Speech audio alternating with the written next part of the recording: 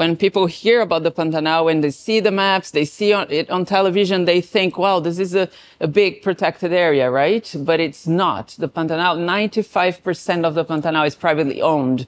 And the traditional cattle ranching practices that these private landowners apply in that region maintain the Pantanal as it is. And so just a few examples of those practices. They don't clear the forest because they need to keep the shade for the cows, because that increases productivity.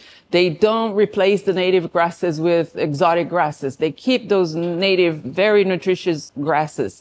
They keep a very low density of heads of cattle in their fields, and they rotate. So those are practices that are used only in the Pantanal because that's what that environment sustains. It's sustainable for that environment. So that maintains the Pantanal as the haven for tapirs, very much free of threats, large population, reproducing really well, very healthy. We have assessed the health of tapirs in the Pantanal. They're very healthy. And so that's tapir heaven for us.